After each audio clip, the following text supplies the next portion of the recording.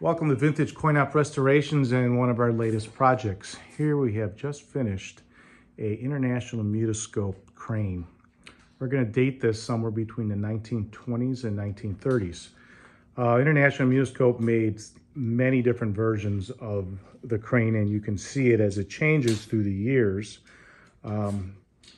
This one is screaming Art Deco with all its streamlining on it. Typically we would have all these castings completely re-chrome plated, though they were never chrome. I've plated them many times, but they are originally aluminum, and we left them that way, and all these were polished back to its original condition. A lot of time, but boy, what a difference it made from the first pictures of this machine, if you've been following us on YouTube or Facebook. Yes, the building you see in the back is the Empire State Building, and we have a bunch of little toys inside there. Typically, the machine would have gravel somewhere around about 2 inches off the top here, and the toys would be on top. And let's come around the side here. Here you have on the left, this is just a kind of like a tower where you could put some, an excess of toys can go inside here so they can spill out into the play field. And on the right side, we have a gum vendor. That was an optional thing. It turned this machine, basically, some places did not want it in their places because it's basically gambling. You are gambling to get a toy or get, in this case, it's a toy. But in the places they were, in the fancy hotels, you better believe it, they had money inside there. Silver dollars, rolled up $20 bills. It could have been anything in there, so it really was gambling. For a nickel, you got a chance to grab something of higher quality.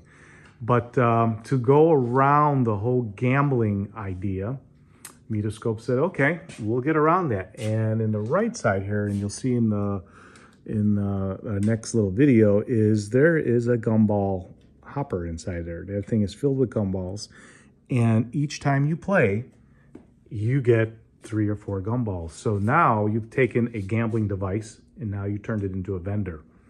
So that is how they got around that whole issue, and that's where you would find these. You would find them other ones similar, because there are some Mutoscope cranes that are very, very plain, and those you would find on the boardwalk. This one, however, you'd find at your fancy hotel. Yes, they are all plated and shiny, and they're meant to excite someone to walk up to it and say, wow, what's going on in there? What is that machine? And that's why they spent the time and polished all these. In fact, up here, you can see in the mechanism, that is all nickel-plated metal. Even at that time in the early 20s, that had to have taken time, because you just don't plate metal. It has to be polished. It has to be copper, acid copper on it first, then nickel. So it's a long process and expensive, but they did this just to dazzle you, this piece of jewelry, what's going on in here. And that's exactly what we brought it back to, a piece of jewelry and excitement so that somebody can, gamble away here and get some of our plastic silver dollars we have in there. You would put your nickel in, 5 cents, and here on your control handle, you would turn either far left or far right. You would choose the toy that you'd want, and you would look at the dial up on the top right corner here, and I'll zoom into it. It'll say front, it's called this indicator, front and right. And as you go back and forth, it's telling you that the rear, it's going right here on the rear of the opening, and front would be right up against the glass. And, people play these things and they're like, oh, wow, I couldn't get it. I can't seem to get that airplane or whatever might be in here. The whole point is you're not supposed to. You're not supposed to go home with this toy or anything. But you're enticed to try it, to play it, to give it a go, and put your money in there without them giving you anything except for 4 gumballs. Let's take a look on the inside.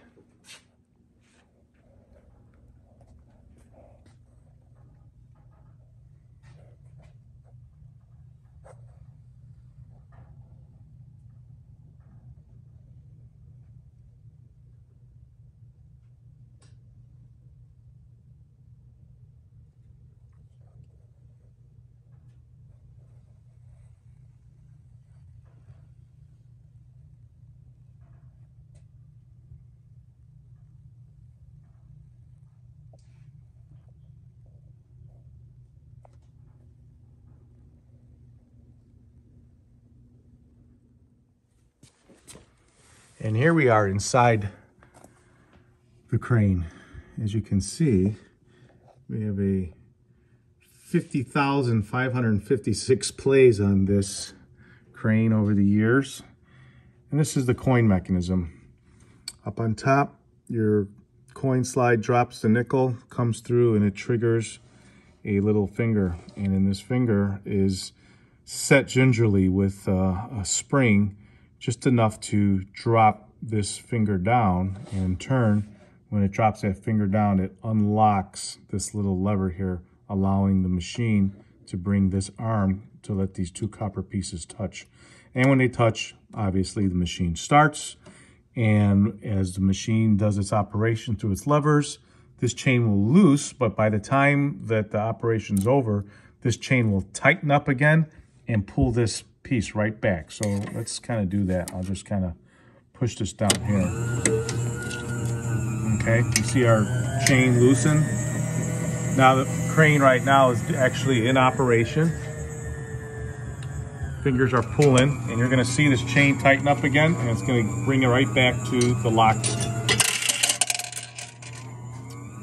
There you have it, and it is over. So, as simple as it looks, somebody spent a lot of time trying to engineer this this coin mechanism. Pretty cool. Later on, or maybe at the same time, Mutoscope also made another coin mech, and they used a mercury switch. Basically the same thing. Your finger pushed down on a piece of on a spring. It pushed this down, and in turn, it tripped a little tube with mercury in there. And as it went one way or the other way, it turned the machine on, and then it got reset to turn it off. Let me come around to the other side here and show you something else. Over here is your mechanism that allows you to grab your goodies if you are lucky. But this wasn't all here when we got this crane. I noticed a hole right inside there, and I haven't come across a crane that had the hole there, or maybe I did and didn't know what it was for. But what that is for, with all the excitement of what's inside there and to attract people, everyone's a winner. Everybody gets a prize. So what happened is, after every single time someone put some money in there, it went and it delivered 4 gumballs. And it delivered them through this little trough up here, and it came down this little chute and went into your hopper, which I'm going to show you right in here as I lift this up. It's a little hopper filled with gumballs, and there's a little mechanism in there that lifts them up and allows it to push out approximately 3 to 4 gumballs for each nickel that's put in here. So as you're playing, you're getting a little excitement, because just like nowadays, everybody gets a trophy. So there you have it. And we could look inside here. And this little scoop here is kind of meant to deflect your toys, or let's say your kazoo here, if you actually win one. But it also was a kind of a scoop for gravel. Inside this machine, usually it would be filled up to about 1 or 2 inches, filled with gravel, colored gravel. This one could be kind of neat with some black gravel in there. And on top of the gravel, they put all the toys. And from time to time, as this claw would pick things up, some of that gravel would obviously get in with the toys, and it would come in, it would kind of hit this little scoop here. And inside the machine, right here at the bottom, you got this tray. And that tray is where all the extra gravel and stuff would go. And the toy would be inside your compartment where you'd actually pull out. Here on the left, we still have to make a coin box, and we'll get around to that. But also down here in the bottom, you can store all your goodies. These are the 2 goodies that were actually found inside this machine when we got it, and it's going to go right home with it. So let's see this whole thing in operation. Well, enough talking about it. Let's put it into action. So let me put my nickel in here. And if you do have one of these, try to always use your Buffalo nickels. They slide much better because there's not such a high ridge like our modern day nickel.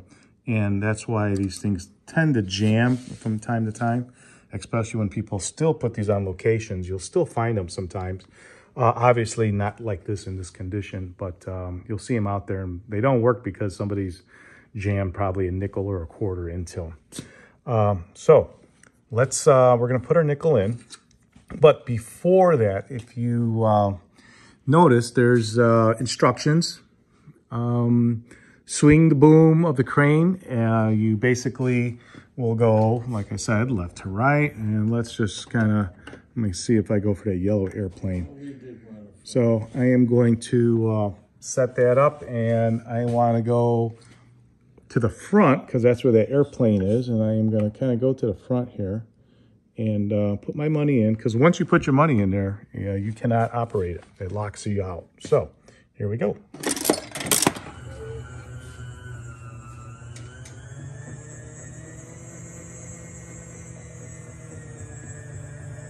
No, maybe. Whoa! Let's try that again. Oh, but we didn't get anything, but we did get 4 gumballs. So let's try that one more time. But I'm going to go over a little bit. I'm going to go over a little bit further to the left. Let's see if I can get onto the. All right, so we'll put it. Give it another shot. Oh, that looked pretty good. Razzle dazzle, let's see if we can do it. Whoa, we got it. That's pretty cool. Open it up. And you can hear our gumballs came back down there, and here you go. Razzle dazzle. There you have it. Well, if you have one of these machines for sale or you need one restored, please give us a call. We're located in Chicago, Illinois. Our phone number is area code 630-624-7466. Thanks for watching, and make sure to subscribe to my channel so you can see all the new machines coming to the warehouse. Thanks for watching.